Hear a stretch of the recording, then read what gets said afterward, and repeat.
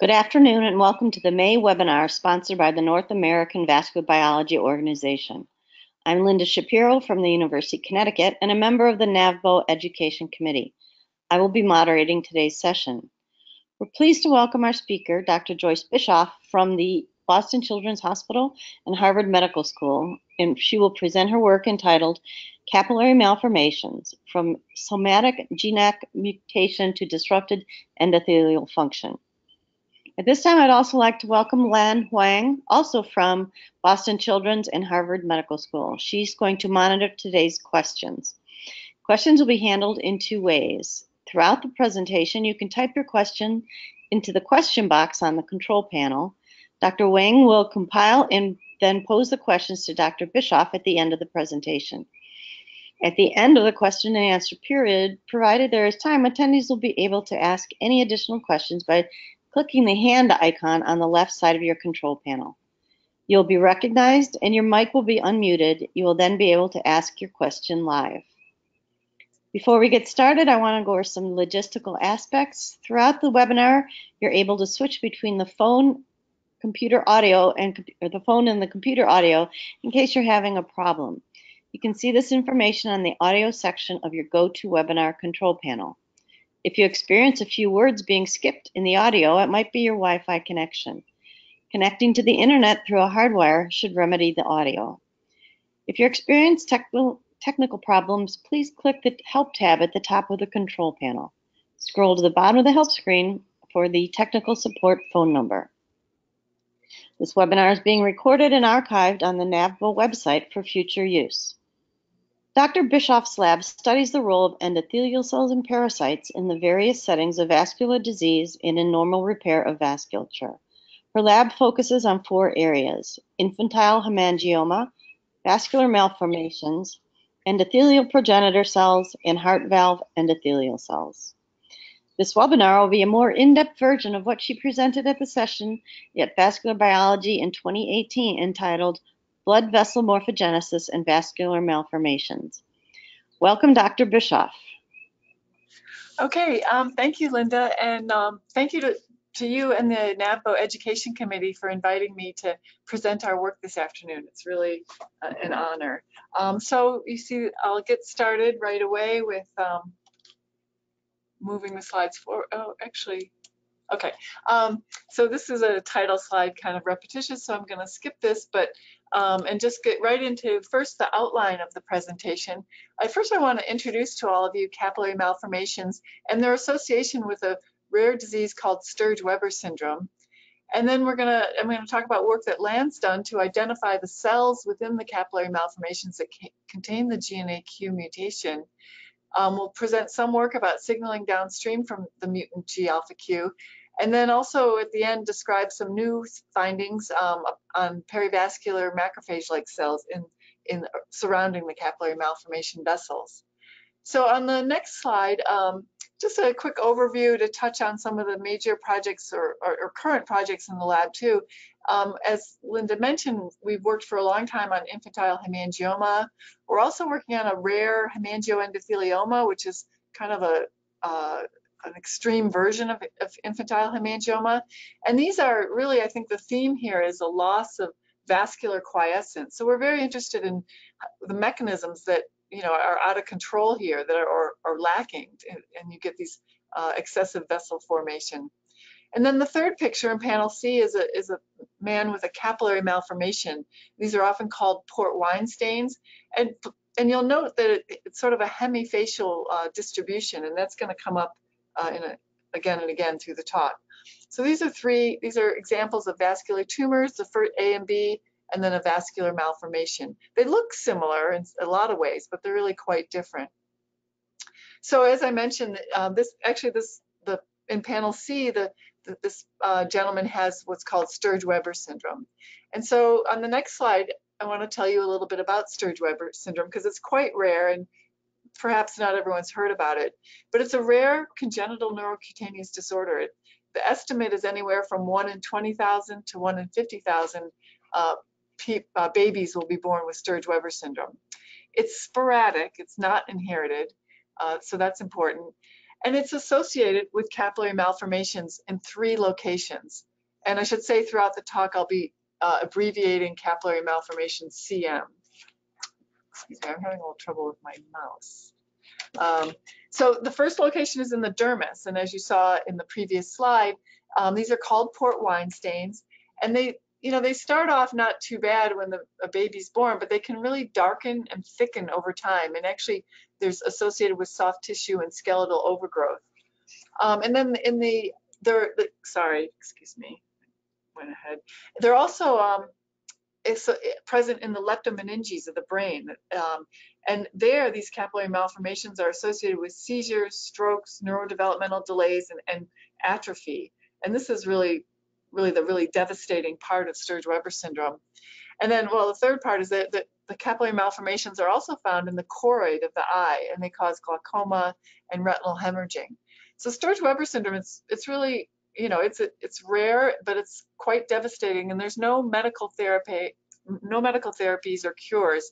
It's just managed. The port wine stains can be treated sometimes or minimized with laser therapy. The neurologist will try to prevent the strokes and seizures with medications. And for the glaucoma, there's really no treatment. So anyway, so that's Sturge-Weber syndrome, and there's another interesting aspect of Sturge-Weber syndrome is that the location of the port wine stain is really indicative of the Sturge-Weber syndrome. So port wine stains are pretty common.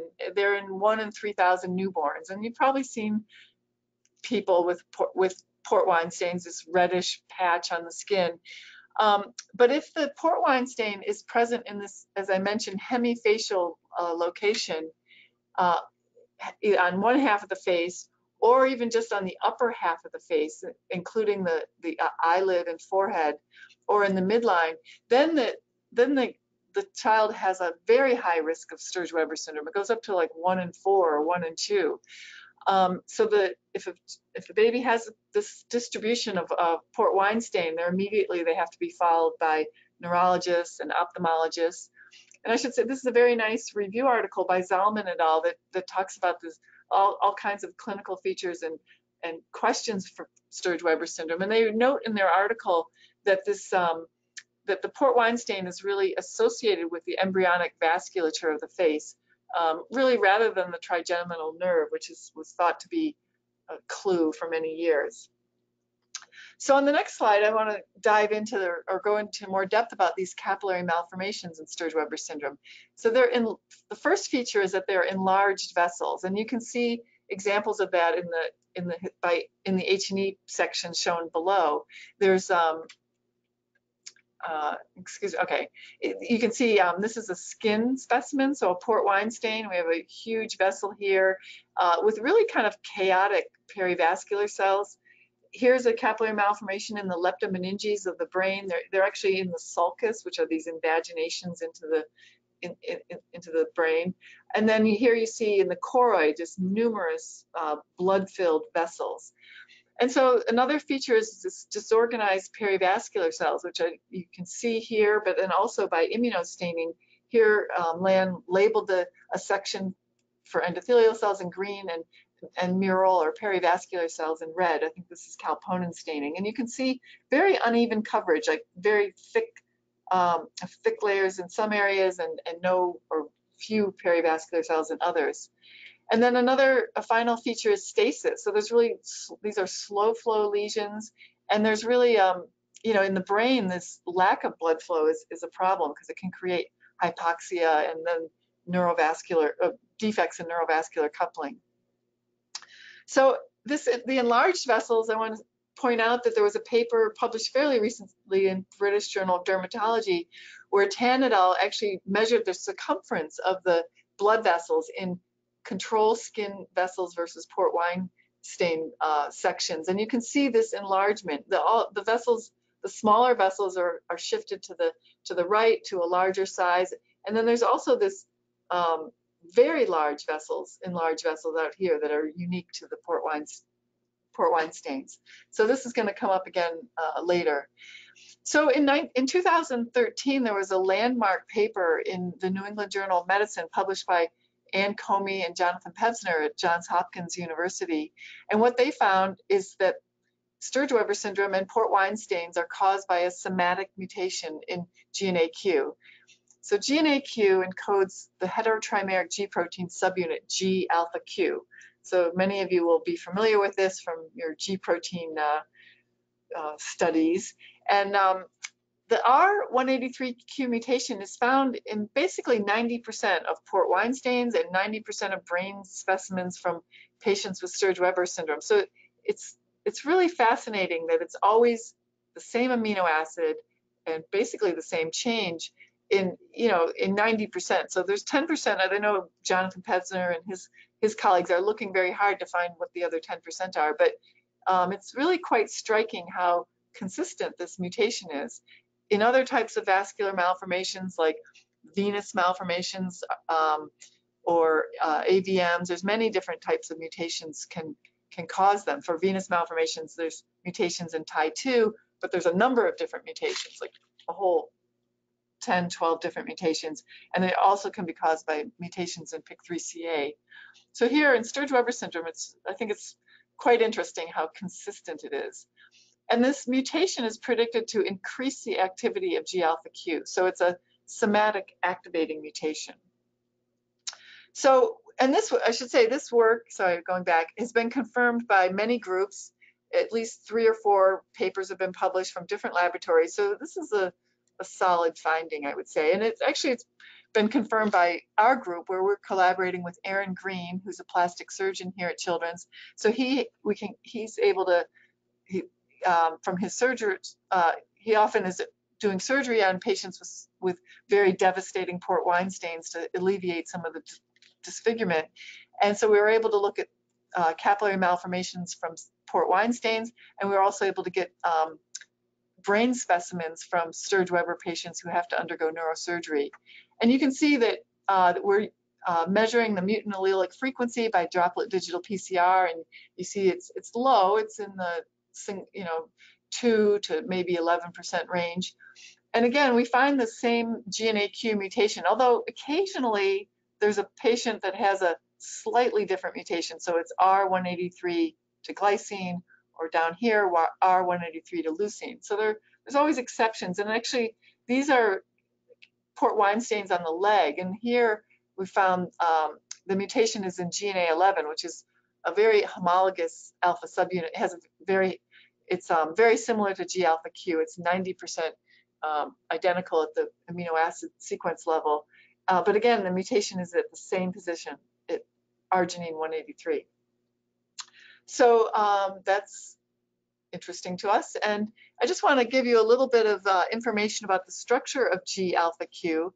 So here, this is a schematic just depicting it. It's 359 amino acids long, and this schematic shows some of the major structural regions. So at the amino terminus, there's the phospholipase beta 3 binding domain, which is one of its first major downstream effectors. And you all know that phospholipase beta 3 clips PIP2 into, IP3 and diacylglycerol. And then at the C-terminal end is the G protein coupled receptor binding domain. And then in the middle here is the beta gamma dimer binding domain. And here, this is where the R183 mutation lies. Shown here in red, it's in the switch region 1. And there's actually another mutation that's quite famous in uveal melanoma. It's called Q209L, and a mutation here is found in 40 to 50% of uveal melanomas, and these two are thought to be similar, but actually some recent work, computational modeling studies from Martin et al. Showed that most likely these have fairly different effects on, they're both activating, but they have different mechanisms for activating the G alpha Q. But anyway, so the R183Q mutation is thought to, the loss of the arginine at this position is predicted to reduce hydrogen bonding with GDP, and then thereby favoring the active GTP bound G alpha Q. So that's just some biochemistry for all of you. So the first question we asked is, after the mutation was reported, is, well, which cells in the capillary malformation contain the GNAQ mutation? And the endothelial cells are a good bet. Could be pericytes. It could be some other accessory cells. So what Lan Wang, shown here in her picture here, Lan is an instructor in the lab, and what Lan did was devise a very nice FACS sorting protocol where she was sorting out specific cell populations from Sturge-Weber patient specimens. So we were able to get, as I mentioned, from our collaborators Aaron Green and Anna Pinto in neurology, either skin or brain capillary malformation tissue. And she digests it very gently but thoroughly to get a single cell suspension, and then labels with actually a little 3 anti-endothelial markers, VE cadherin, CD31, and VEGFR2, to pull out the endothelial cells. And at the same time, she's labeling with anti-PDGF receptor beta to pull out the pericytes, and then also anti-CD45, anti-glycophorin A to pull out hematopoietic cells. And she sorts the cells by FACS, and then performs the droplet digital PCR to figure out the mutant allelic frequency. And some of the data is shown here. This is on 2 different Sturge-Weber brain specimens. And what you can see is that the mutant allelic frequency in the total cell digest, so the total single cell suspension, is in the 6 to 8% range. But then the endothelial fraction is really enriched in the mutation. Now we're at 35% and 24%. So there's an enrichment, and that was exciting to us.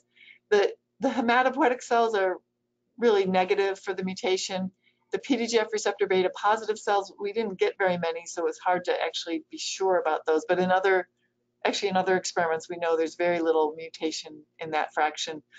And then the triple negative cells, so these are cells that didn't bind any of those antibodies, and there's still a good, there's a high mutant allelic frequency there, and so we don't know the identity of the mutant cells in this fraction, but we're of course working on that very hard, and that'll be important to know. But for the moment, or at present, we're really focused on the endothelial cells, and we know that the endothelial cells have higher mutant allelic frequency from both skin and brain Sturge-Weber specimens. So this is, and then Lan's able to grow the mutant cells in culture. Here's the primary culture of from a brain specimen, and you can see some endothelial-like cells growing out. And then she does a CD31 selection of this primary culture, and you can see that the CD31 positive cells are 100% positive, and the CD31 negative cells are negative, which is good. And here's data from, now we have a 3rd brain specimen. Again, we have the mutant allelic frequency in the starting population, but now as the cells have been expanded as CD31 positive or CD31 negative, up at passage 4, we still see a higher mutant allelic frequency in these cells. And I just want to take a minute to, probably most of you know this, but there are obviously 2 alleles of GNAQ per cell. So if 100% mutant population would have a mutant allelic frequency of 50%. So we don't have 50% here. We've got 15%, 21, and 32%. And so this is 1 allele per cell. So you double it to get the percent mutant cells. So this population is basically 30% mutant cells, 42% mutant cells, and 64% mutant cells. So when we isolate the brain endothelial cells, it's a mixture of mutant and non-mutant cells, which is highly relevant. That's what's going on in the lesions in vivo, but we have to keep that in mind as we do experiments in vitro. So the next, I just want to tell you a little bit about the downstream signaling from G-alpha-Q. Obviously, it's coupled to a G-protein coupled receptor, and in its inactive state, it's bound to beta gamma. This would be a GDP bound. It's not shown here, but in the mutation causes a constitutive activation of G-alpha-Q, which means it's separate from its beta gamma dimer pair. And these individual subunits then go on to do their own signaling, and G-alpha-Q activates phospholipase beta 3, and downstream there, then you have diacylglycerol and IP3, which can lead to ERK signaling and calcium signaling. And then the beta gamma subunits can activate PI3 kinase. So there's a lot going on here. And our first question is like, well, what's happening with phospholipase beta 3? Is it really, if this, obviously it should be active if there's constitutive, if the mutation is causing constitutive activation of G alpha Q. So the first way we did that, before we get into the in vitro studies, I want to show you, we looked at this in the Sturge-Weber specimens to see what the vessels look like. And here, what Lan did, this is very recent data, she double stained with an endothelial marker, which we use Ulex europus agglutinin 1 frequently. It's a great marker for human endothelial cells. And then she also stained for phospholipase beta 3 phosphorylated at serine 537. And this is this is how it gets activated. And what you can see in normal skin, we see lots of green vessels. And if you look carefully, very faintly, these vessels are just barely positive for the active phospholipase beta 3. And here's the merged image. You can see some of these are a little bit yellow. But when we look in the capillary malformation in the skin, you see lots of green vessels, and some of them are strongly positive for phospholipase beta 3 phosphorylated at 537.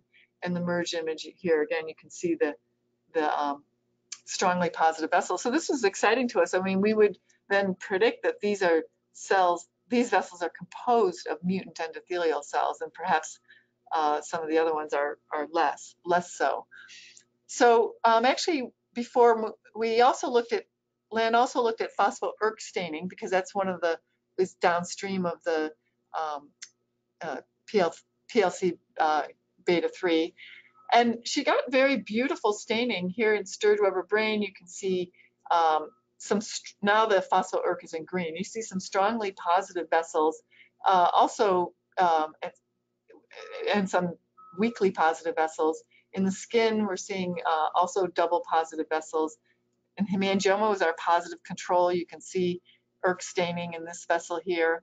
In normal skin, it's also there. So when Lan counted up phospho-ERK positive vessels per millimeter squared across many sections and 3 different biological replicates for brain, capillary malformation of the skin, and hemangioma, and then normal skin, there really wasn't a big difference in the phospho-ERK staining. So we, in terms of number of vessels that are positive for phospho-ERK, it doesn't look to be really that different from what you see in normal skin or in hemangioma. But we still have a lot more work to do on that in terms of figuring out the number of positive cells, positive endothelial cells. And the next question Lan asked was, what about proliferating cells? Are these lesions proliferative? I mean, there's expanded vasculature. So, and what you can see is that there are some Ki67 positive cells in these, the vessels now are stained red for Ulex europus agglutinin. And you see in the brain, and you see some in the skin, capillary malformation. And here's, again, hemangioma is our positive control, where there's a lot of Ki67 positive cells in hemangioma, and that's well known. So again, by quantifying the Ki67 positive vessels per millimeter squared across many samples, now these actually look pretty quiescent when you compare to hemangioma. So these are just some features of the Sturge-Weber capillary malformation vessels that we've been able to sort out. So to summarize what I've told you so far, first, from the literature, we know that the GNAQ R183Q mutation is found in basically 90% of Sturge-Weber brain and Sturge-Weber and non-syndromic capillary malformations. So these would be port wine stains that are not associated with where the patient does not have Sturge-Weber syndrome. And then the mutation is enriched in endothelial cells from both brain and skin CMs.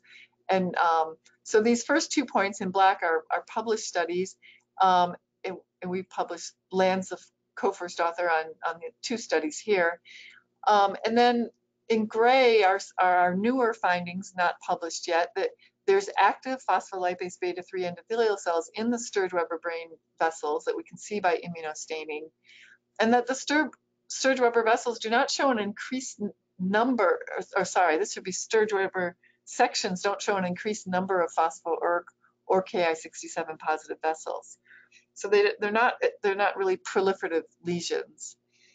So now we'll turn to some of our in vitro studies and looking at what's happening downstream of the R183Q mutation. And we have 3 cellular models we've developed or are developing. And the first is, as you saw data for this, the CM-derived endothelial cells. So we can isolate endothelial cells from skin or brain capillary malformations. And remember, these are a mixture of mutant and non-mutant cells. And to date, we really don't have a way to separate the mutant from the non-mutant. We haven't found any markers that distinguish them, even from RNA-seq data. But that's what we have. And then the second model is to use lentiviral transduction methods to express either the wild type GNAQ or mutant GNAQ in normal human endothelial cells. And we've done this now in endothelial colony forming cells. These are very robust proliferative cells from cord blood, and also in HUVECs, human umbilical vein endothelial cells. I think everyone's familiar with those. And then we've also expressed both in human brain endothelial cells that are commercially available. And then the third model that we're trying to, which is ongoing, is to use CRISPR-Cas9 editing to introduce the mutation into one allele. And Colette Vixel in the lab, she's done that successfully in ECFCs. We're still working on optimizing the method, and because the cells, we can get the editing done, but then they're pretty pooped out by the time we have them in hand. So that's ongoing. I think it's going to be feasible. So this just summarizes how LAN has done the lentiviral transduction. So we have a vector where we insert either wild type or the mutant GNAQ. There's GFP there, so we can the cells are transduced and then sorted for GFP positive cells. And again, she's done this with 3 different recipient endothelial cells. And then she measures the mutant allelic frequency. So now there are 2 normal alleles in the starting normal endothelial cells, and we're putting in a third by lentivirus. So what we expect is that the mutant allele frequency would be 33%, and she's getting 32%, which is very close. So it's 0, 0, and then 32%. So that's good. And then this shows a Western blot for G alpha Q, and you can see that in our wild type and R183Q mutant cells, we're overexpressing. So we're getting an increase in G alpha Q, and you can see that here by Western blot. So that's also something to keep in mind. And so the first question we asked is phospholipase beta 3 constitutively active in the mutant cells, endothelial cells? And we want to look at growth. We starve the cells overnight in 2% relatively low FBS and no growth factors in endothelial basal media. And so this is our condition for all the experiments I'll be showing you. And so now these are in a fairly quiescent state. And we then look at expression of the phospholipase beta 3 that's phosphorylated at 537. And you can see there's a big increase in this activated phosphoserine in the mutant endothelial cells. And there's a second phosphorylation site called at a serine 1105. Excuse me, one second. This is an inhibitory phosphoserine site, and it's barely phosphorylated, and there's certainly no difference between the wild type and the mutant. And then we have total phospholipase beta 3 here and total phospholipase beta 1 just for fun. So LAN did several Western blots and quantified these, and what she could see is that there is a statistically significant increase in phospholipase beta 3 with the activating phosphoserine phosphorylated, and no change in the inhibitory one. So this is good to see that. One thing that we also looked at proliferation of these mutant endothelial cells, and so that it's the allele is there, the mutant allele is there, phospholipase beta 3 is activated, so everything's working. But what we noticed, and I think others have as well, is that the mutation slows down proliferation, and you can see that here. Sorry, I'm trying to find the pointer. You can see that here when we just do a regular VEGF-A stimulated proliferation assay over 4 days, the brain endothelial cells are growing just nicely, but the Sturge-Weber brain endothelial cells, again, these are a mix of mutant and non-mutant, they're growing much more slowly. And then we see the same thing when we introduce the mutation, so either the wild type cDNA, wild type GNAQ, or the mutant, and this just slows down the proliferation of these very fast, these are very robust cells. And again, they're just, so something about the mutation really dampens down proliferation, and that is consistent with what we saw in vivo too. So we looked at, we asked, or Lan did these experiments, she asked, well, is there anything going on with VEGF-R2 or phospho-ERK, which is downstream of VEGF-R2? And what we can see here is that there's really no constitutive activation of VEGF-R2 or phospho-ERK in the presence of in the Sturge-Weber brain endothelial cells. So these cells, again, they're serum starved or overnight for 16 hours, no growth factors, and then treated with VEGF-A for 5, 10, 15, 30, 60, 120 minutes. So what you can see in the basal state, so the serum starved state, is that there's no, in both cases, well, let's focus over here, there's no VEGF-R2 phosphorylation. There's VEGF-R2 is there, there's really no phospho-ERK. Phospho-ERK is present, and no phosphorylated P38.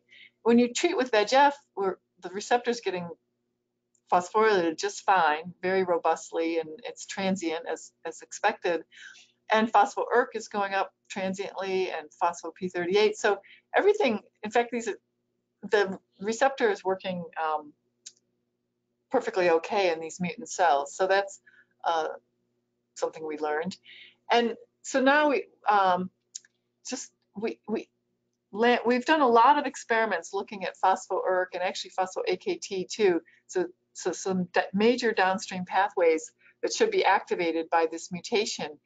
And phospholipase beta 3, as I showed you, is clearly activated, but we're only seeing, at best, modest ERK activation. When you summarize or quantify, 3 or 4 Western blots, it's just, there's not a significant increase in phospho-ERK, and there's really no increase in AKT either. So that leaves a calcium signaling pathway, and that is something we're actively looking at NFET-C1 and some of its downstream targets. And so we're focused, and I'm making a point of this because they're really in the field, there's a lot of expectation that the ERK pathway will be altered, and that a lot of that is based on the uveal melanoma studies where this other nearby mutation Q209L, where there it is clear that the ERK pathway is activated, but at least in vitro we're not really seeing much ERK activation, if any, and no phospho-AKT. So the next question that we asked is, can the mutant endothelial cells form capillary malformation-like vessels in vivo? And so to do that, we used an in vivo model that we've used for many years to study neovascularization with human cells. And this is a schematic showing that procedure where we take our favorite endothelial colony-forming cells. These are human endothelial cells. We actually combine them with a mesenchymal progenitor cell that we isolate usually from bone marrow. They're combined in an extracellular matrix, most of the time matrigel, which is liquid at 4 degrees. So then you can just, if you keep everything cold, you can inject subcutaneously into mice, and you have an implant, a matrigel cell implant, actually depicted here. It's single cells. When they first are implanted, it's a mix of both cell types in the matrigel. But then we know this from a lot of work we've done, the cells, the endothelial cells and mesenchymal progenitor cells start forming nascent vessels, and then eventually they hook up with the mouse vessels that are coming in, and you get perfused vessels. And this works really well with normal human endothelial cells and mesenchymal progenitor cells. And here you see a typical vascularized implant. And this this was work that really was pioneered in my lab many years ago by Juan Malero Martin, who's a NAVBO member, and I think many of you know him. But anyways, if you here we can see the perfused vessels. They have red blood cells inside. They all stain with anti-human CD31. And to quantify or count microvascularization in this model, what we do is count vessels with red blood cells. So we're counting perfused vessels, as you can see here. And this just shows that you need both cell types to get this robust vascularization. If we implant endothelial cells alone or mesenchymal progenitor cells alone, we basically don't get any vascularization. So LAN used this model to ask whether the mutant cells could form vessels, and they do. And that's shown here. We have our actually this is really a great experiment. We got very strong vascularization with both the wild type and the mutant endothelial cells. So these look pretty similar, but when you look at sections and stained by H&E, you can see here we've got lots of red blood cell filled vessels, as similar to our previous work, but these mutant cells are forming really enlarged vessels. Oh, sorry, hold on. They're greatly enlarged vessels. So now if you count them, just one vessel is a lumen with red blood cells. Actually, the vessel density is lower for the mutant cells compared to the wild type. But clearly there's something going on here. And Lan also quantified human vessels in these implants, because there are some mouse vessels that are coming in. That's how you get perfusion. But the human vessel density is also decreased. But then she went ahead and she measured in both the wild type and mutant implants the vessel area by size, and segregated them by size. So as shown here along the x-axis. And for both types of cells, and what she found is that there's a reduced number of small vessels. So these are lower compared to here. And there's an increased number of enlarged vessels, especially these really big ones way out here. We go from just like 1% up to 5 or 6%. And the arrows show this statistically significant changes. And this is nice because if you remember, I showed you earlier in the webinar that there's published studies on the vessels. This is circumference of normal skin vessels versus port wine stain, and there's this kind of a similar pattern. There's this, an increase or a presence of very enlarged vessels, and also a shift towards bigger vessels. A reduction in small vessels compared to the control. So we're excited about this because it shows that the mutant vessels are at least recapitulating some features of capillary malformations in patients. So the last topic I'm going to cover is we, of course, wonder about the perivascular cells that are surrounding the Sturge-Weber brain vessels and skin port wine stain vessels.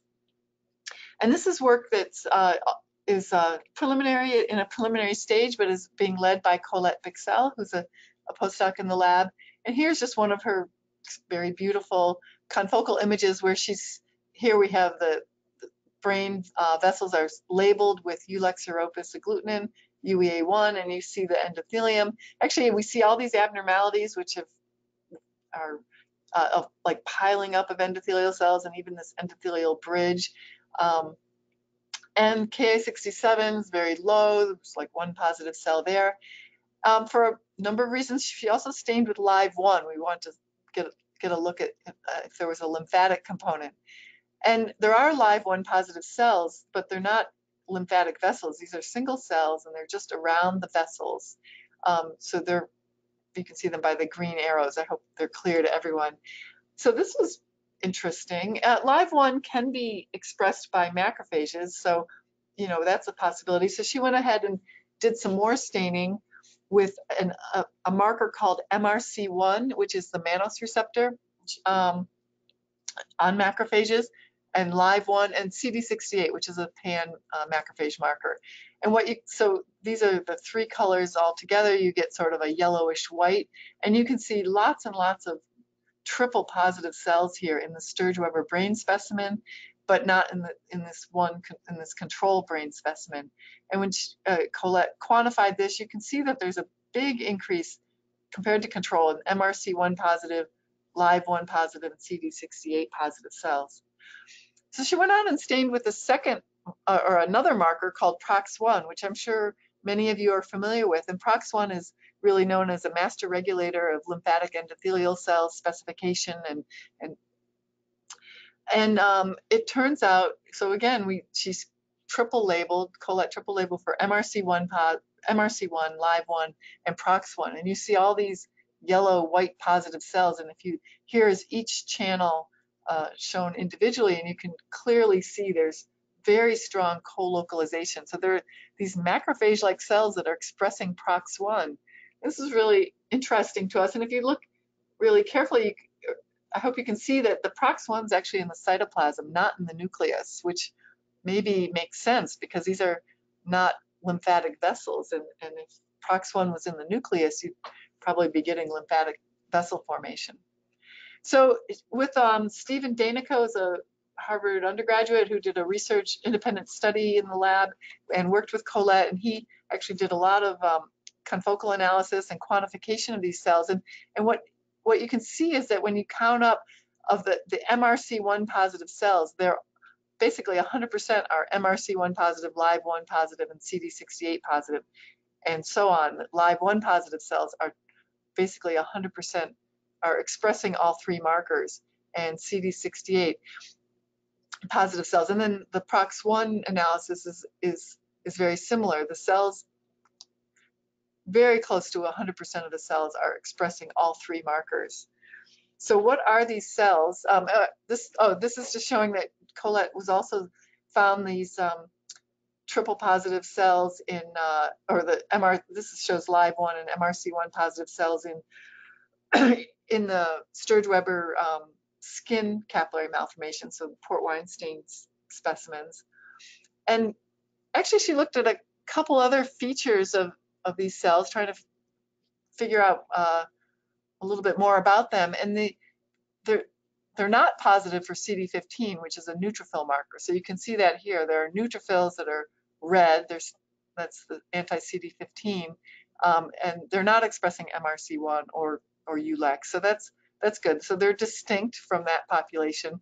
There's there's a couple proliferating cells you can see, and some of the live1 positive cells are expressing Ki67, so some proliferative capacity. And then also the endothelium, she stained for ICAM1, which is a leukocyte adhesion molecule that's, and the cells are very strongly positive for ICAM1. So of course, we're considering, why are they ICAM1 positive? Is it an endogenous or an inherent feature of the Sturge-Weber vessels, or is it because of exposure to inflammatory cytokines from other neighboring cells? So what are these MRC1, live1, PROX1 positive cells? Well, it turns out, just to set things in context, there was a bunch of three papers, I'm highlighting two here, in 2017 about this novel perivascular cell population in the zebrafish brain. And one paper was from Brant Weinstein's lab, and the other from Ben Hogan's lab, and there was a third from Stefan Schulte-Merker in the Netherlands.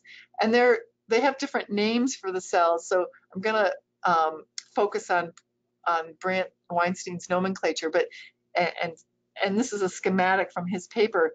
So these are called fluorescent granular perithelial cells, and they reside in the leptomeninges in close association with blood vessels, and they are MRC1 positive, live1 positive, and PROX1 positive. So this is very similar, if not identical, to very similar to what Colette found in the Sturge-Weber brain. I just showed you the cell, that there are these triple positive cells there that are in close association with the blood vessels. And another work in this presented in the paper from Brant Weinstein's lab showed that these FGPs actually can originate in the choroid, in the primitive endothelial cells originate in the choroid of the eye of the zebrafish brain, and they migrate out to the leptomeninges and take up residence here. And they're phagocytic, but it's really, they're just an extremely interesting cell type, like exactly what it's doing and why it has this sort of lymphatic molecular signature, but sort of a phagocytic macrophage-like phenotype. So we're keeping an eye on this and really curious to the nature of these cells in the Sturge-Weber brain, and how closely they're connected to the mutation. So to summarize, what I've talked about today is that these mutant endothelial cells in Sturge-Weber syndrome, the mutation is enriched in endothelial cells isolated from skin and brain capillary malformations. And we also found that the mutation is present in the choroid of the capillary malformations in one patient with really bad glaucoma, where the eye had to be enucleated. And that was published, we published that early this year by Colette Bixel. The mutant endothelial cells proliferate slowly, even when they're stimulated with VEGF-A. And this is consistent with the proliferation in vivo, which is also low when compared to infantile hemangioma as a positive control. The mutant endothelial cells show constitutive activation of phospholipase C beta 3, which is the first downstream mediator of the active G alpha Q. The mutant endothelial cells form enlarged vessels when we put them into nude mice, so that is encouraging that we're getting a relevant in vivo model. And then the final is that we found these MRC1 positive, CD68 positive, LIVE1 positive, PROX1 positive perivascular cells. They're very abundant in the Sturge-Weber brain, and so what these cells are doing in terms of contributing to the capillary malformation or contributing to the disease is something we're, of course, actively thinking about and trying to understand. And then the final slide is an acknowledgement slide. Here's a picture of my lab. Here's Lan Wang, whose work I presented, and Colette Bixel, whose work I also presented her work. Other lab members are listed here. We have a lot of collaborators for this project.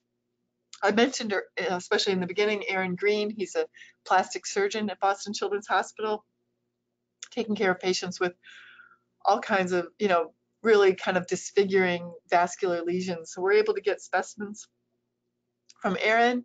Some of the droplet digital PCR, getting that up and running, we did with Matt Warman. He's a geneticist at Children's.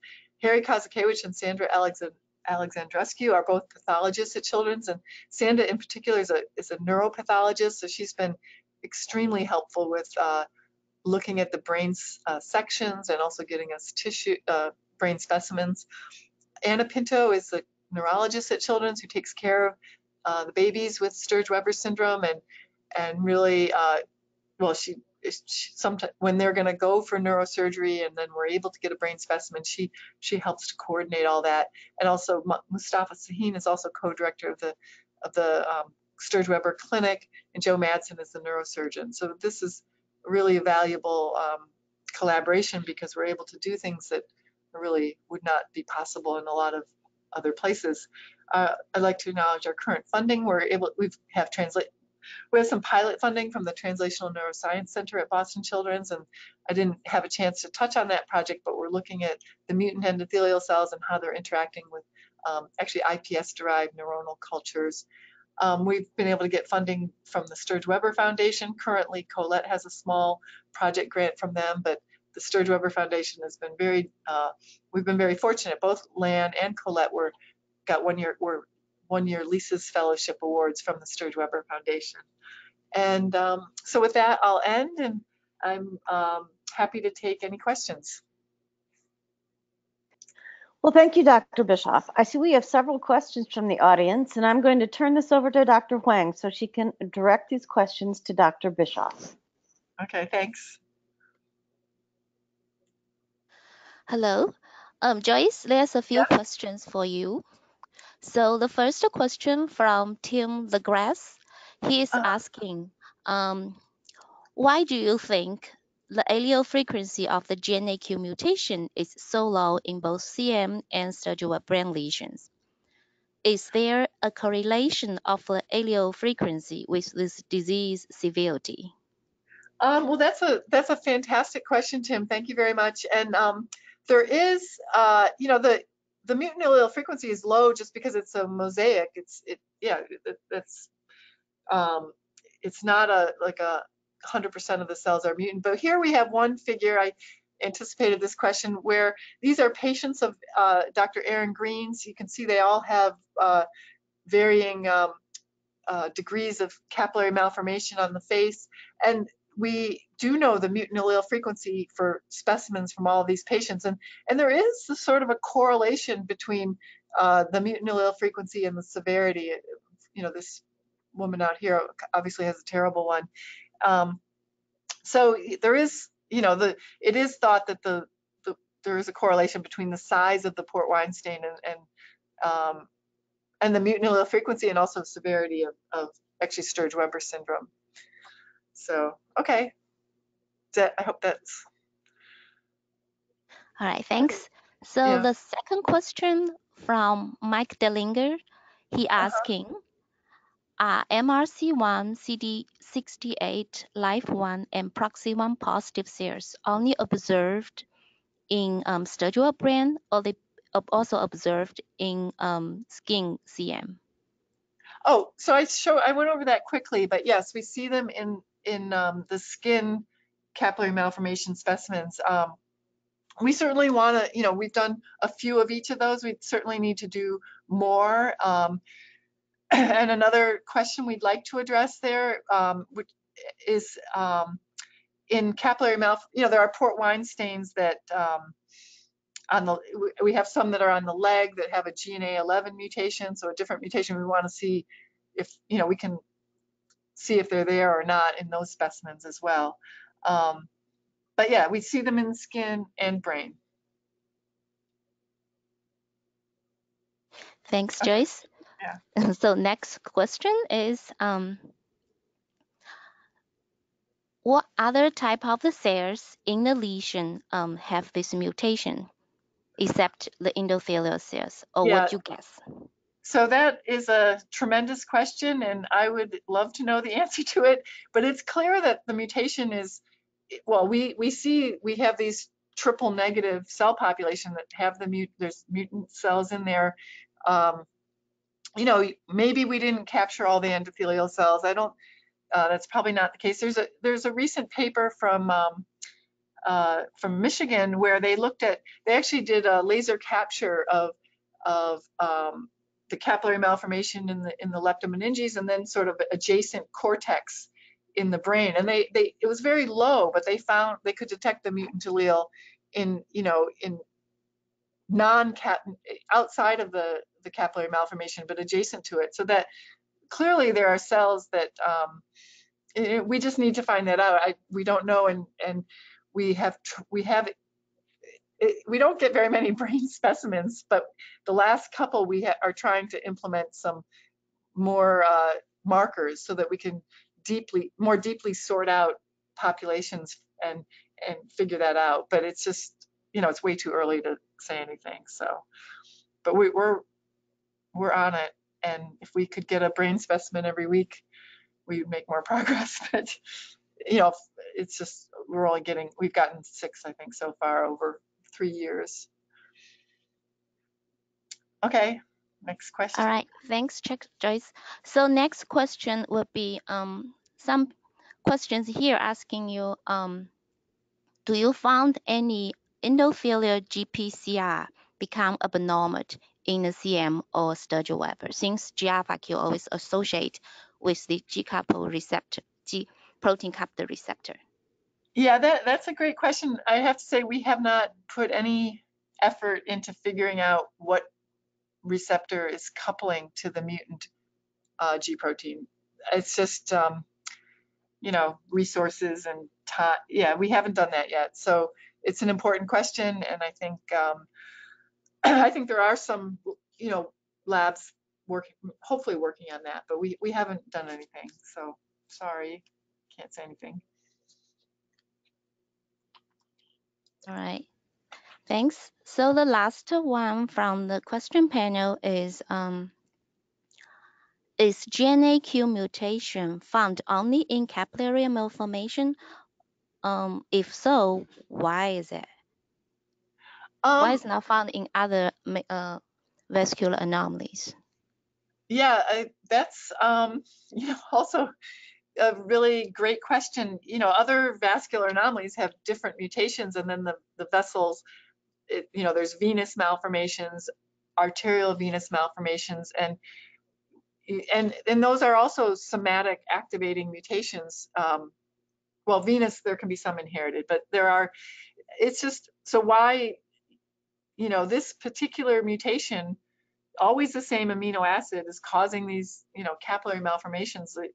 I don't really, it's just, if you get that mutation, you get a capillary malformation. So yeah, I don't have a good answer for that. Why it's just, except that that's what happens. I guess you could say, yeah, it's just capillary malformations and the GNAQ is really an understudied area. It'd be great, it's understudied. So there are immense questions that are, that all of you have brought up, that we want to answer. And people are working on developing animal models, both mouse and zebrafish, but it's just, there's not like there's only a handful of labs working on this. And I know the Stuart Weber Foundation would be thrilled to have more people working on it. And there are, I think they're fascinating questions and to figure out. Alrighty, thank you very much. Okay, thank you. Okay, thank you both. I see that we're out of time. If you do have a question, please email info@navbo.org. We'll make sure to share your questions with Dr. Bischoff. Have a great week. Thanks. Okay.